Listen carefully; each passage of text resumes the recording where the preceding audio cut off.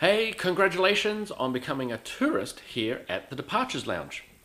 Now, in the previous page, in the previous video, I mentioned the differences between a tourist and a smart traveler. So let's go over those. So the smart traveler also gets those scam alerts, the warning and the danger warning boxes that the tourists don't get.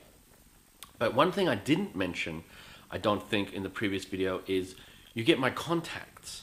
Now, what that means is any time now that I travel and I use a tour company or tour guide or travel agency or anything like this, where I find them reputable, honest, all these kinds of things, I note them down and I add them into the members area for the smart travelers and the seasoned travelers. So basically, you can go through, okay, Siem Reap, oh, you use this company or tour guide, okay, I'll use them too. Your choice, you don't have to. But it saves you getting there and going, okay, there's 10 of you, which one's not a scammer? There's a lot of scammers out there throughout Southeast Asia. A lot of honest ones, but it's hard. There's so many of them, you don't know which one is honest and which one's a scam or whatever it is. So that's another huge benefit, as again, if you've been to Southeast Asia, you know how big this is. Very valuable, that point alone. So I'll be adding all those contact details. Another thing, you even get basically my story. I travel so differently now as opposed to 5 or 10 years ago, and I give you a rundown of my story and what changed me and how I travel now and how I save money or how I get more out of my travels. From now, how I travel now to how I traveled 10 years ago is like total difference. I spend when I'm overseas traveling, I am with locals about 90% of the time now. Now, I'm not on my own or with all other tourists. I avoid them. And you'll see why in my story. And I challenge you to sort of travel the same way. Do some of the things that I do to enhance my experience when I travel.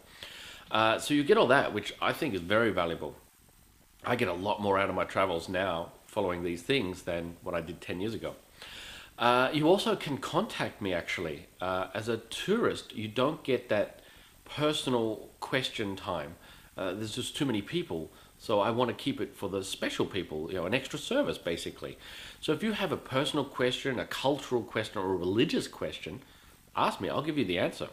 We had one member ask, oh, I'm going to Indonesia. It's a Muslim country. I have a big Christian cross tattooed on my calf.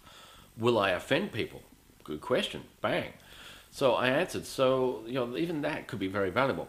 So anyway, below this video, you'll see a table, a comparison between tourist and smart traveler. Below that, you'll see the big button to click if you want to upgrade. It's optional. It'll take you to a PayPal registration, do the upgrade, and then as soon as you finish that, it'll take you to the members area where you're off and running.